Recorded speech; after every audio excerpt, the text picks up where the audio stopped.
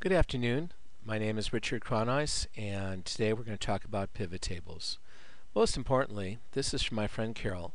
We're going to Carol and Michael's tonight for wine, a cozy fire pit, and good food. And this is for Carol because she wants to learn how to use pivot tables. And special thanks to Carol and Michael for being friends. Before we begin, who is Richard Kraneis? Well, if you haven't seen my other videos, let me just say that my name is unique. It is my brand.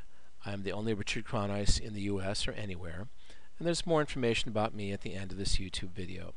I hope that you'll subscribe today. If you enjoyed the video, please subscribe and leave some comments. So let's get to it and talk about a quick demo of why people love pivot tables. So here is a quick demo of using a pivot table when it's already been built. Well, I'm going over to an Excel spreadsheet that I've already built. And you'll see a data. There's some data. It's short in nature. But let's see the, I call it the pivot table problem. Let's see the pivot table answer. I've taken this information, salesman, product, customer, sales. Excuse me, I have a cold. And I have magically transformed it into a pivot table. So what could I do with that? Well, you could do things like this. We see that we have a salesman, all salesmen, customers. I might take salesman and drag it down like that, and all of a sudden we see the salesmen of Cortez, Denholly, Jackson, Jorgensen, and the sales that they have. I might also say that I'd like to see it by a customer, so I drag customer down like this, dragging a tile. Oh, that's messy. I'm going to get rid of that. I'll take customer and put it back up here. Does that look better? So what you have are tiles that can be moved around. And at its simplest, we might have for all customers, for all salesmen, how much do we sell for cell phones or computers or PDAs? So this is what a pivot table looks like. It's the ability to slice and dice your data, to sort the data and give counts and information. And you have to learn how to work with it. But this is where you're heading, and this is what a pivot table looks like when it's done. And this is what it looks like at the front end. So how do we do all this? Let's return to here. By the way, at yourexcelcoach.com you'll find an ebook I have been selling on the internet since 2004. It takes MS Excel beginners and makes them into Excel power users. It's fun stuff. Just one moment please, I'm kind of sick today. Sorry about that. Let's talk about pivot tables. They're really like pine trees. I don't know if you've seen a pine tree. I've used this metaphor in class. I've taught pivot table to probably 1,000 people. Pivot tables and pine trees have a lot in common. Well, the pine tree behind my house looks very different every way you look at it. Now, my pine tree, back of my house, is green from a distance and looks like a pine tree. But have you ever looked underneath a pine tree at night? It's kind of scary. Lots of branches underneath. Looks kind of naked, and whenever my wife sees it, she wants to trim the branches because they're not doing anything. So pine trees look very different depending on how you look at them.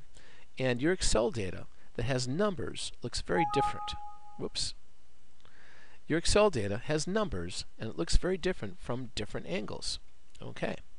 Well, what's the first step in building a pivot table? Well, I just want you to know that a landscaper can look at your backyard and know how to design it. A home builder can look at a vacant meadow and know where to build a home. Well, an Excel person can look at Excel data and know that that data is perfect for a pivot table. Well, how does he or she do that? Well, let's take a brief visit over to Excel. Back to Excel here, looking at the pivot table problem in the data. When I see this as an Excel person, when I see that I have rows of data, and you might call it a database, I call it a flat file spreadsheet. When you see that you have a spreadsheet that is contiguous, there's no gaps, there's no breaks in the data, you have no breaks like this. You don't have any breaks in the data. That would be a bad thing. So whether your data is just 20 rows or whether it's 2,000 or even 200,000 rows, if it has no breaks in the data, that's a good chance for building a pivot table. This is really a good candidate for a pivot table because you have just one column that has numbers, and that's sales. And then you have what I call descriptors. You have salesman, product, and customer. If descriptors is too fancy a word for you, you can understand it. They're adjectives that, for sales, a salesman named Smith sold this much. The product was computers, and it was this much. So you have just one column. If you have one column of data that has numbers and a bunch of descriptors, you have possibility for a very good pivot table. So we're using a simple example on this one. So going back to this, now you've learned how to see data that is good for a pivot table. Now the second step is, well, okay, Rich, how do I build this stuff? As I said, you have one column that has numbers, and you want to analyze that data, and all the other columns have descriptors or adjectives like salesman, product, customer. Well, this all begins with insert pivot table. That's the command. Now watch my demo. Don't forget, insert pivot table. So we go over to here, and we're on this, clicking on it, and we do insert, and over here we have pivot table. Now before I go down this road, let me say that Microsoft Excel has so many versions now, even in this century. They've got, at least they have Microsoft 2003, 2007, 2010, Microsoft Excel 2013. There's at least 4 versions that I can think of right now, and perhaps there was an Excel 2000, I can't remember. But for sure, there's Excel 2003 and 7 and 2010 and 2013. So you have to learn how to use pivot tables in your own environment. So what you're seeing here is really for the ribbon kind of world, and that would be Excel 2003 and Excel 2010. Most likely 2013 looks the same. So I click on the insert, I do pivot table, and it says, well, what's the range? Now it knows, because I started from the data, it knows that the range will be A4 to D20. Sorry, once again, I'm fighting off a cold. Now, it knows the data. That's really important. You want all the data analyzed. And you want to do it as a new worksheet. That'll be a worksheet down here. So I click on OK. And it's created one for me. And the sheet doesn't have a name, so I'm going to immediately give it a name. And I'll call it Carol's Pivot Table. And I haven't saved this in a while, so I'm going to flick off a file save. So I have file save. Now notice that everything is blank. Well, that's because I clicked off of the pivot table. You click back on the pivot table, and all of a sudden you have this information off to the right side. You click on the other areas outside the pivot table, and you're lost. So you stay in the pivot table, and it's useful. The very first thing that I do is I bring over the column that had the that has the numbers.